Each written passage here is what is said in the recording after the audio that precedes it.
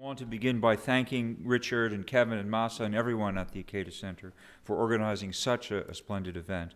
And thanks also to my co-panelists, Virginia, Ann, and Bernice, for a stimulating conversation at our dinner last night and for wonderful presentations today, to which I'm going to allude in my own talk. And we really have had a chance to harmonize our approaches to this forum's theme. It's a real challenge for a philosopher to speak for 20 minutes. On any topic, let alone such an important one. So let me read to you some thoughts that I've set down to try to remain a little bit focused in this time that we have. Cultivating the greater self was a preoccupation of many sages, schools, and traditions of antiquity. Three of the most important and successful in this regard were the Stoics, the Taoists, and of course, the Buddhists.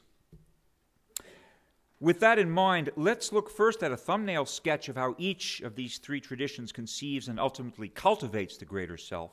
Then let's briefly ponder how some Western traditions have failed rather spectacularly at this cultivation and instead have succeeded in cultivating the lesser self, thus reaping a harvest of bitter fruit. Some of us talked about this at lunch too, where the food was sweet. Third, I will summarize for you a recent case study from my philosophical practice, which illustrates the necessity of appealing to the greater self, not only to transcend personal regret and sorrow, but moreover to do good in the world. In the process, I will build upon and amplify aspects of Daisaku Ikeda's very useful and instructive contrast between our lesser and greater selves, which you have received in your handout.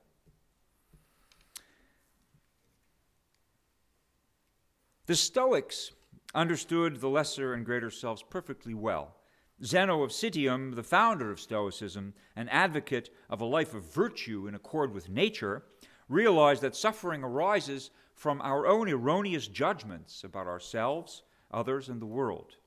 He also knew full well that the exercise of reason alone is not sufficient to overcome negative emotions and destructive passions.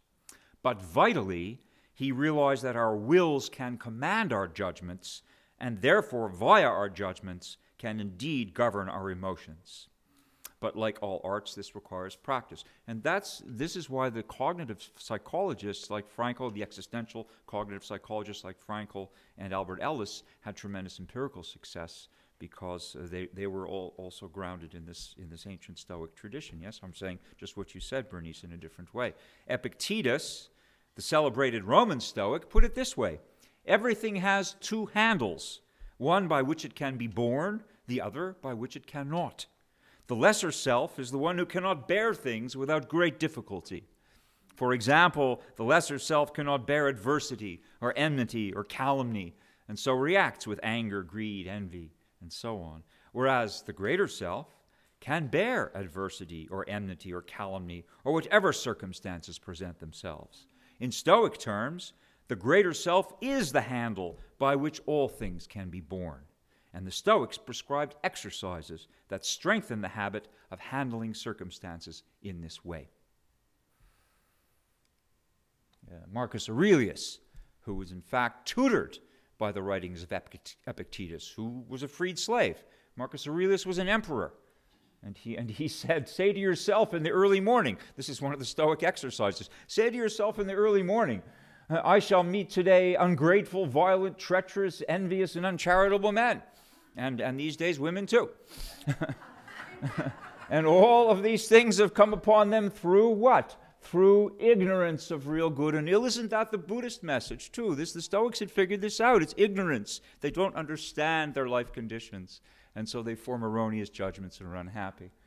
And he says, I shall neither be harmed by any of them, nor can I be angry with my kinsman or hate him. Why? For we have come into the world to work together. Pretty good for an emperor.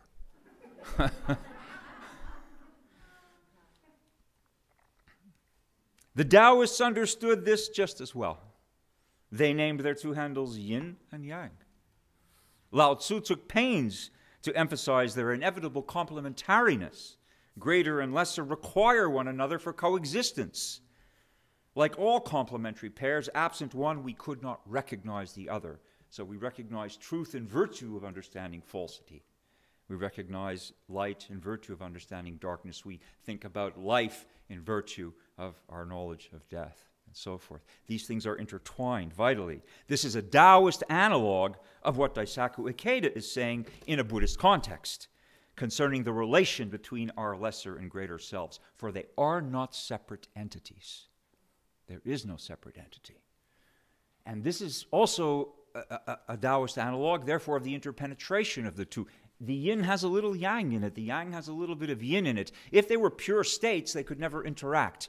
If we were purely trapped in a state of ignorance or in a state of our lesser selves, how could we ever get to the greater self? Yes? But the little yin in the yang, or little yang in the yin, this is like a portal. This is like a window. This is like a gateway that allows us to move from the lesser to the greater. And it's reversible.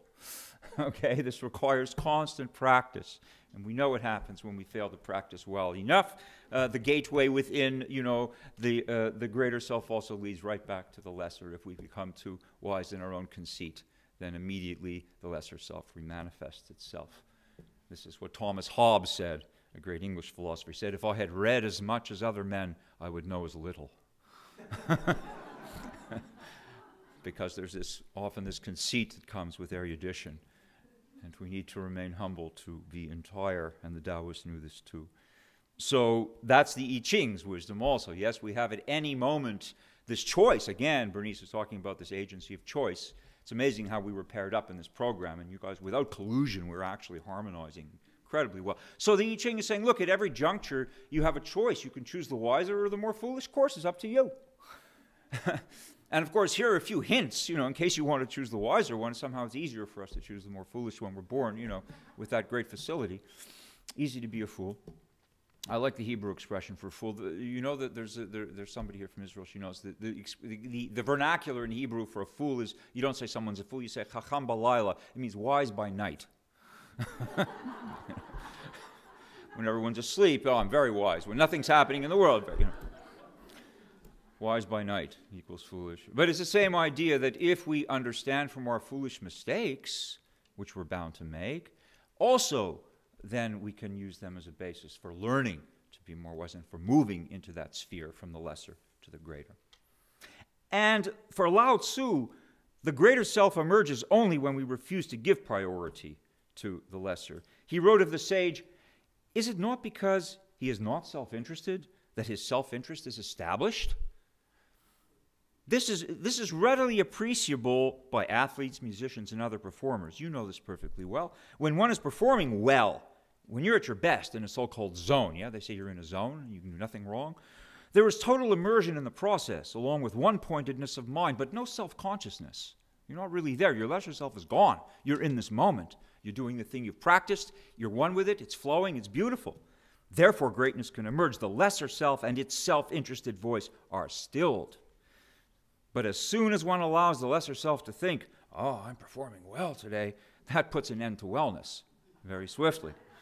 The lesser self distracts the greater self, causing it to lose focus. Being self-interested in this lesser way derails greatness time and again. So the team that was leading blows the lead because they think, we've won. And so forth. By contrast, but the same holds true in our everyday lives. This is a thing we can all take away. We're all performing in a certain sense. Those who are self-interested in egoistic, narcissistic, avaricious, or other self-regarding ways will not be able to establish a wholesome presence in the world. They will not work or play well with others and will not attract others who are genuinely interested in them. Hence, their lesser self-interests will obstruct, impede, or even preclude their greater ones, calling to mind Anne's mention also of these impediments.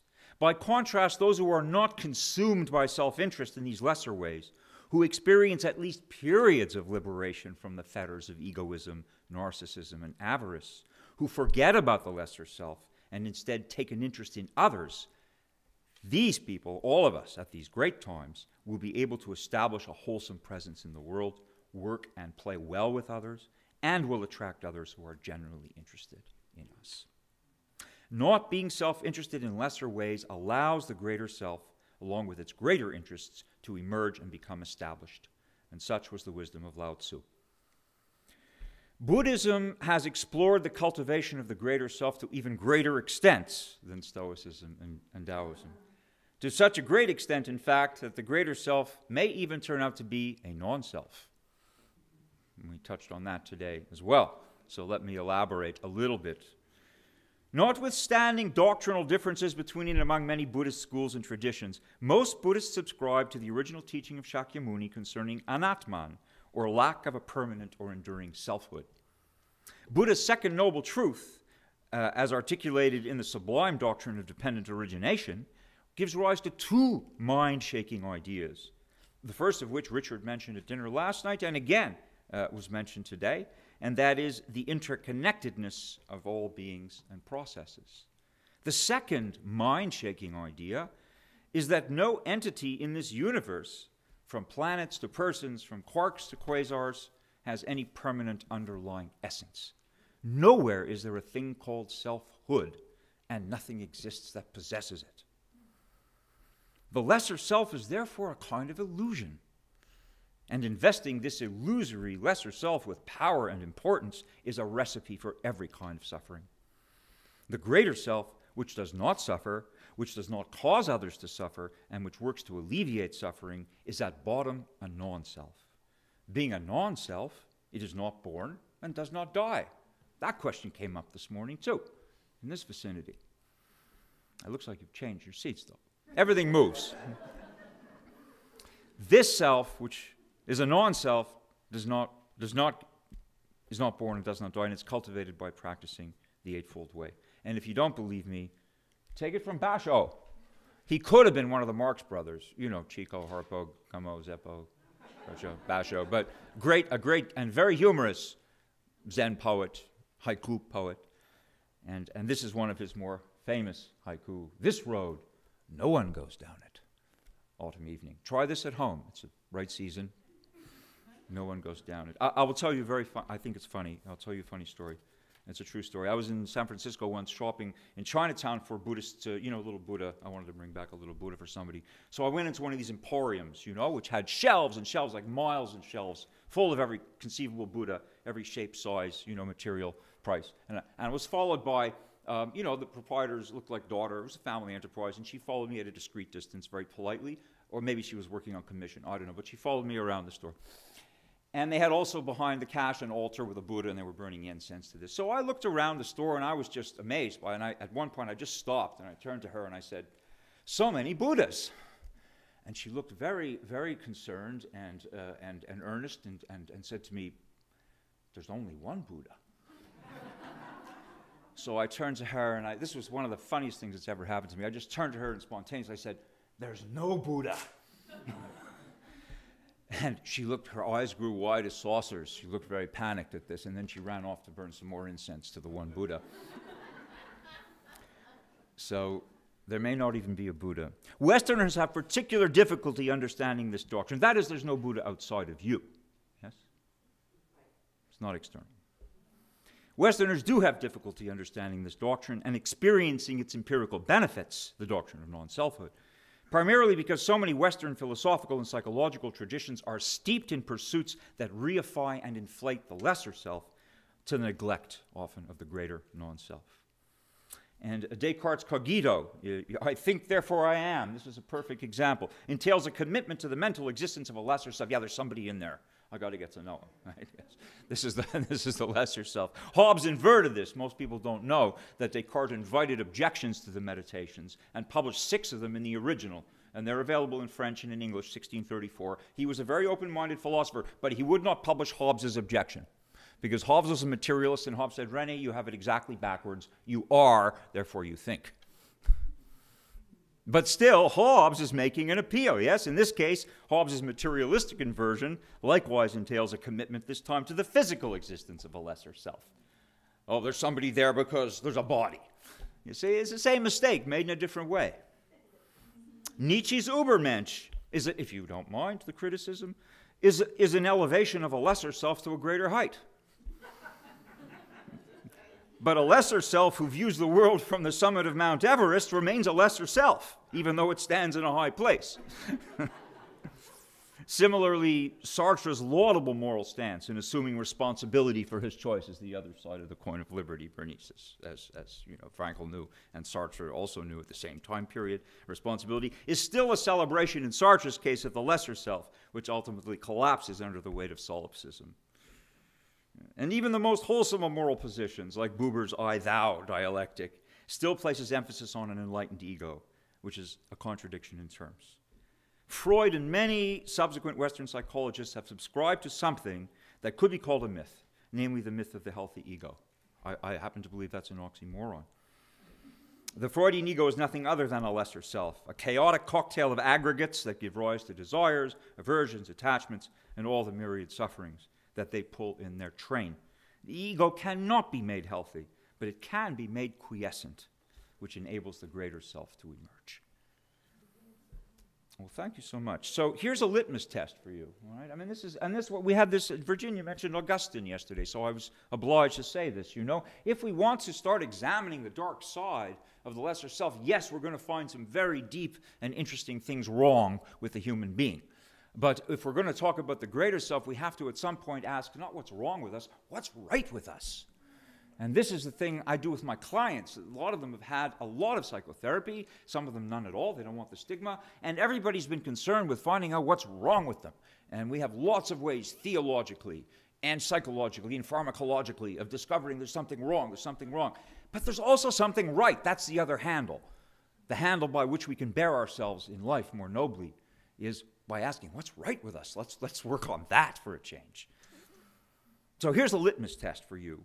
When exposed to the poisons of existence, which Shakespeare termed in the mouth of Hamlet as the slings and arrows of outrageous fortune, such poisons as confront us every day. I'm hearing a lot of this from people at work during the question period. We all apparently are working with under the lesser selves of others, groaning under their weight, yes? The lesser self becomes unwell. When confronted by these poisons, the lesser self becomes unwell, while the greater self transforms them into medicines. As Nichiren Buddhists remind us, this was Nagarjuna's observation about the Lotus Sutra. It is a physician that can transform poison into medicine. This is one of the most powerful and empowering teachings of Mahayana Buddhism, and I believe it is tantamount, if not equivalent, to cultivating the greater self. It is the greater self that allows us to make this transformation. And I think Daisaku Ikeda is saying just this in many different ways and also in your handout.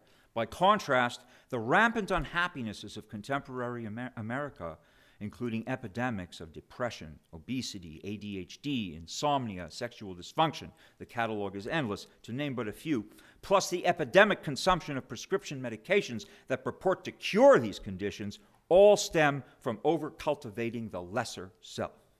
And if the lesser self continues to be over-cultivated in place of the greater one, this culture may implode. That's my 30-second Jeremiad. Every philosophy lecture has to have a little Jeremiad.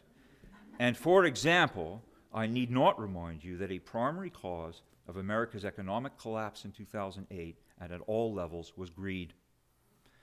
Avarice. And avarice is not a psychiatric illness, avarice is not in the DSM, and avarice is not treatable with drugs. Buddhists call it a mental toxin, a vice that arises from deluded cravings, which emanate always from the lesser self and never from the greater. And finally, a case study. And Bernice, you know what this is, and your mother also probably knows what it is, so some of you don't, and I will explain. I was contacted by a physician who had a patient, and he needed a philosophical consultation about his patient. This physician was a geriatric doctor, and so he was caring for more elderly people. And one of his patients, who was also a friend, was in his late 80s and was from Hungary and had lived through the Nazi occupation of Hungary as a non-Jew. But he had also lost family members because the Nazis were not particular about who they murdered at times, and some of his family members were not cooperating, or in other ways were causing problems, and they were also casualties of this, fatal casualties of this massive problem. And this particular guy in his late 80s now, who was physically in reasonable, actually pretty good health and had all his faculties intact, the doctor said his problem was this: that as a teenager during the Nazi occupation, he had, under extreme duress, been obliged to disclose the identities of some Jewish children who were being very courageously sheltered by Christian families at huge risk to themselves. And the Nazis put all kinds of pressure, torture and all kinds of other things, because they knew or suspected this to be the case. And this man, who's this elderly man now, we're speaking this year, was forced to reveal, and he never got over it. Because he survived, he never got over the fact that these children were then, rounded up by the Nazis, deported, and probably died, most of them, if not all of them, in the camps. So he had carried this all his life, and it was very bitter for him. And then just last year, his family had a reunion in Hungary, and they went on a cruise down the Danube. And then he encountered this. And these are shoes on the banks of the Danube. These are shoes of the victims of the Nazi roundup, and they're a monument to the Holocaust. Shoes on the bank of the Danube across from the Parliament buildings. And when this elderly man saw those shoes, he had a complete breakdown, because it brought back to him in vivid, graphic detail, his being caught up in all of that. He became depressed, clinically depressed. He lost his appetite. He lost his will to live. He lost the meaning of life. And this doctor is saying, I don't think this guy needs psychotherapy. I don't think this guy needs psychoanalysis. He's 88. What's he going to do, spend 10 years on a couch? And I don't think he needs Prozac. And this is with a medical doctor saying, what can I do for this guy? So he's contacting a philosopher. Why? Well, maybe for good reason. What I said to him was the following, because this is a real case, and we talked for at length, and then I said, look, I don't think there's anything we can do for this guy. I think we're trying to treat his lesser self again, to put it in our context. What he needs is to do something for himself. And what this doctor did not know was the theory of karma. It was a very good opportunity to explain to him about the ripening fruits of action, and some ripen more quickly and some ripen more slowly. And he had been carrying these now very rotten fruits around a long time and could not get the taste out of his mouth. What's he going to do? And remorse is good, yes, and important. At times, it's important for us to recognize that we've been party to wrongdoing. That's important. But to torture oneself with guilt for a whole life is also, in a way, self-indulgent and not productive. This is the lesser self. This is the mischief of the lesser self, making us feel interminably guilty without a means of expiation. So the philosophical prescription in this case was, I think, a very simple one. He has to make medicine out of this poison. You can't go back and change the past. We can do nothing about the past, but we can do everything about the future. And so I suggested that there are lots of children in the world today who need help.